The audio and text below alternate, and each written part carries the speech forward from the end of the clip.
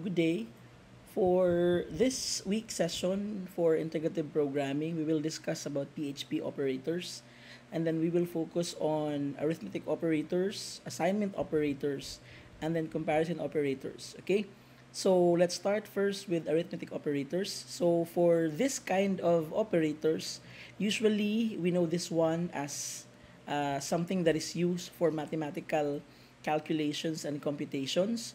We have the basic addition, subtraction, multiplication, division, modulo, and then exponent. So in PHP, we also follow the PEMDAS rule. So it means na when you do calculations on it, you will also consider the arrangement of the operators. Okay? So for example, for addition, we have it here. For this example, a variable x plus variable y means na if we will read it in our own native language, it will be like the sum of x and y will be the result of the calculation. So if we will try to demonstrate that one in our one compiler, okay? So for example, so by the way, I'm using one compiler. So you can use other online compilers, but then for me, I find it convenient to use one compiler. Okay, so I will declare first a variable. Okay, so for example, we'll have first num for our first number, and then I will have it like 12, and then I'll have a second variable for my second number. Okay, so let's try muna doing calculations using two numbers para mas madali siyang maintindihan. Okay, so if you would want to add the two numbers, we need to have a variable that will hold the result. Okay, so for example, we'll have here sum. We'll declare sum. So please don't forget na every time you declare a variable, there should be a semicolon that would indicate that this is the end of the line. Okay, so for example, sum underscore result. Okay, and then I will add the two numbers. So just call them, okay, for example, first num, and then you put the plus symbol or the addition symbol, and then you call the second number for them or for you to add the two of them. Okay, and then don't forget the semicolon.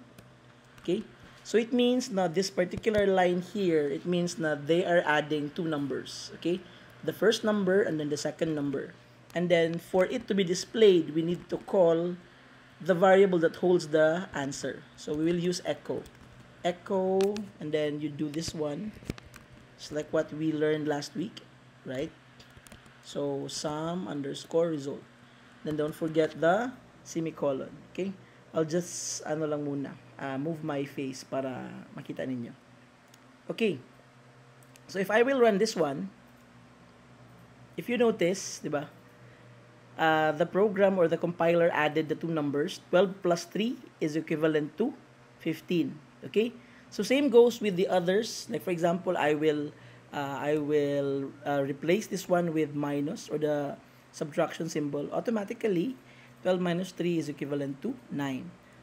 So if we will try to have it like multiplication or the product of it, 12 times 3 is 36. Okay, so that's as simple as using operators. Okay, so if you have questions about operators, you can write your comments below. Okay, and then I will answer it for our next session. So for the next one, we have it here. So after arithmetic operators, we also have assignment operators. So when you do assignment operators, let's read first so that we can understand. Okay, so I'm moving my face because I don't know how to, what do you call this one, resize the image or the video. So thank you for understanding. So the PHP assignment operators are used with numeric values. Again, please take note of the numeric values to write a value to a variable. So all along, we've been doing this one. So the basic assignment operator is the equal symbol. It means that the left operand gets to set the value of the assignment expression on the right. In simple terms, the left side is the variable, the right side will be the value of the variable. Okay? So for example, this one, x is equals to y is the same as saying na the left operand gets set to the value of expression on the right. So, ibig sabihin, ang value ni x is yung value ni y. Okay? So, if you will try to recall our algebra, di ba? Anything that you put a value on y on this particular equation means na yan din yung value ni x. Okay? So, how about this one? So, this one, x plus equals y means na the value of x is the sum of x and y. So, for example, the value of x is 1 and then the value of y is 2. So, it means na for this particular equation, the value of x is equals to 3. Bakit? Because we added the value of y, the value of x, which is 1, and the value of y, which is 2. So, 1 plus 2 is equivalent to 3. Okay? So, for example, gawin natin dun sa one compiler para alam natin kung paano siya execute. So, let's use the example na x and y para mas madali siyang maintindihan. Okay? So, for example, we have x and we also have y. So, we will try to declare a numerical value. Diba? Sabi nga nila, by the definition itself, you only use assignment operators for numerical values. So, for example, we will use the numerical value of 5 and the other one is 4. Okay? So, if you will demonstrate or if you will try to do something like this one, x is equals to plus equals, or should I recall muna ha? Plus equals ba? Yeah, plus equals. I'm just double checking. Okay? Plus equals y. Okay? Okay. Try nating ipa-output si x. Okay? Para alam natin if we will try to plug in dayon our what do you call this one, the values we declared, it means na it should substitute the variables with the numerical values. Okay? So let's call x and then try nating let's try to do substitution. So for this one, according to our explanation, this particular line here is represented by x is equivalent to x plus y. Okay? X plus y. So, ibig sabihin, it means na si x daw, ang value niya is the value of x, the initial value of x which is si 5, tapos yung value ni y na 4. So, it means na si x is equivalent to 9. So, let's hope na yung 9 yung lalabas. Okay? Okay. Bakit error siya? It's because we forgot to write semicolon. Okay, don't forget to write semicolon. Okay, if you notice, yung value niya is 9, di ba? The explanation, ito po yung explanation. X is equal to x plus x is equals to $sign, the value of x and the value of y. Okay, 5 plus 4, which is 9. So, same lang din if we will have, if we will try to replace this one with subtraction or the minus symbol. Okay? So, it means na 5 minus 4 is equivalent to 1. I hope it's correct. Okay. Pansin nyo? If we will try to have a multiplication symbol on it, yung mangyayari is something like this. Ayan. 5 times 4 is equivalent to 20. And of course, yung isa natin, 5 divided by, parang ganyan, 5 divided by 4. I think it's 1. 1.25. Ayan. Very ano siya. So, yan yung magiging value niya, new value niya. That's for the assignment operators. Okay? So, if you will came across something like this one, don't be confused or don't be, what do you call this one?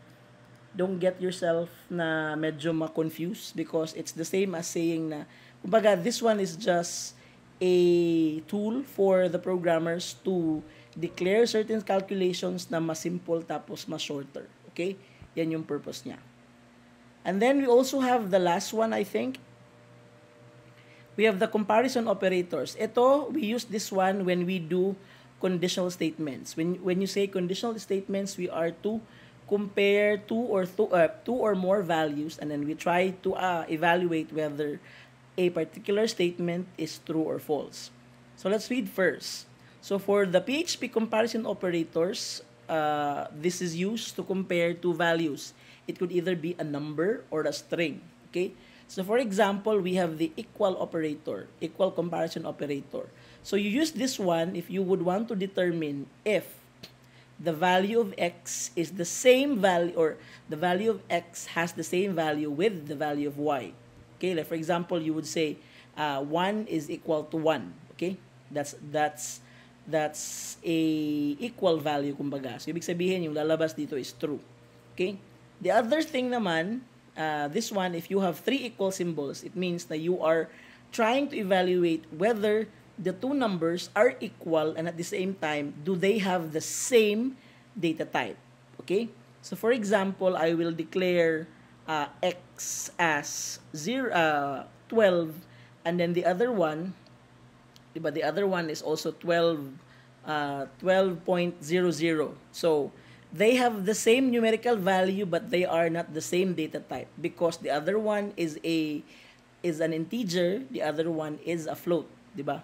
Or something that signifies or uses decimal points. Okay? We also have here not equal. So, you use this symbol if you would want to evaluate whether this particular or these two values does not equal each other. Okay? And then you also have another representation for the not equal symbol. You can also use this one. Okay? This one, this symbol. And meron din tayong not identical. Sa not identical, you just include an exclamation point and then the double equal symbol. Okay? You also have the basic greater than, less than, greater than or equal, and then less than equal.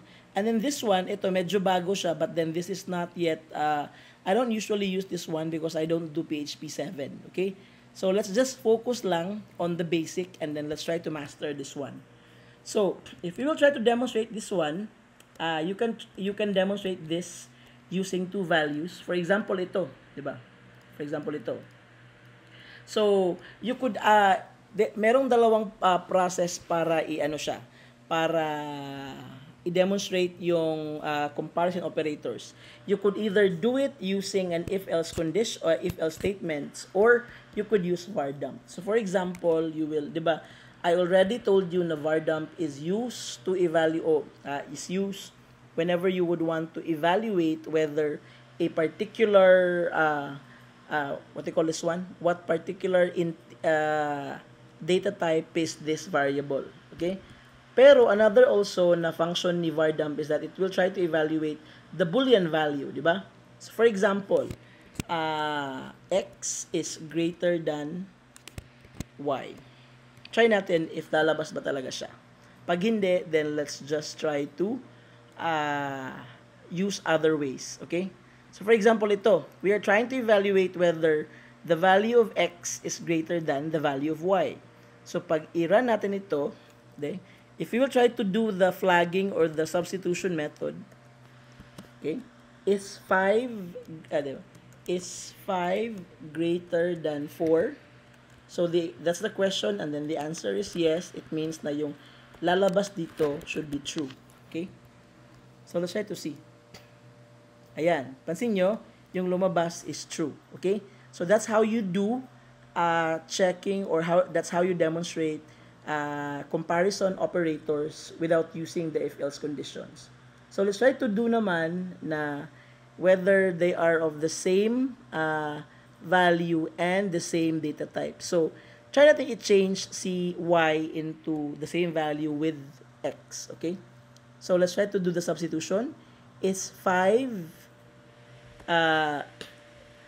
has the same value and is identical with the value of y. Diba? Is 5 equal to 5? It's a yes. Do they have the same value? It's also a yes. So, dapat this one should be true. Run natin, ha? Okay, it's true also.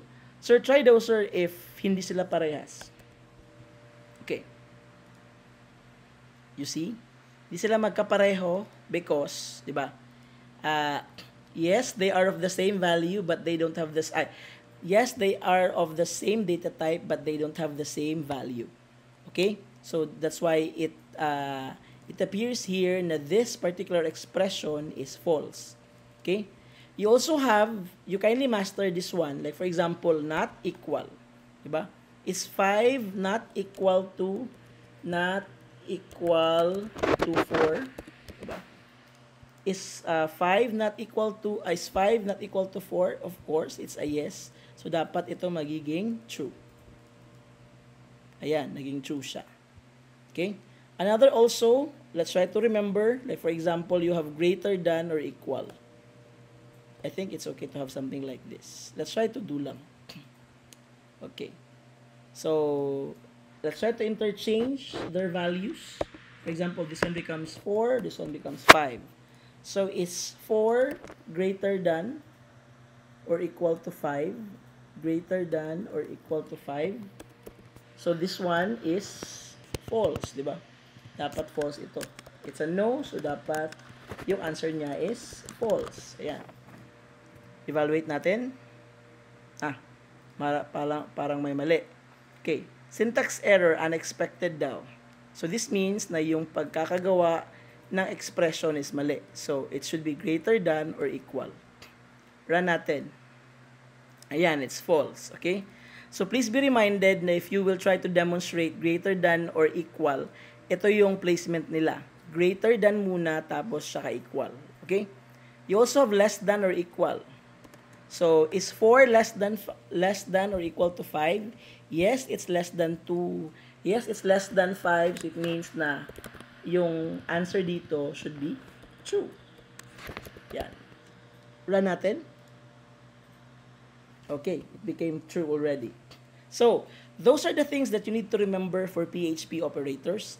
If you have questions, you are allowed to write your comment and then be ready for the assessment. I will post this video on YouTube so that you can access it as easy as possible. And of course, the assessment will be given through Google Classroom. Thank you so much for listening. This is Sir Nep. Thank you.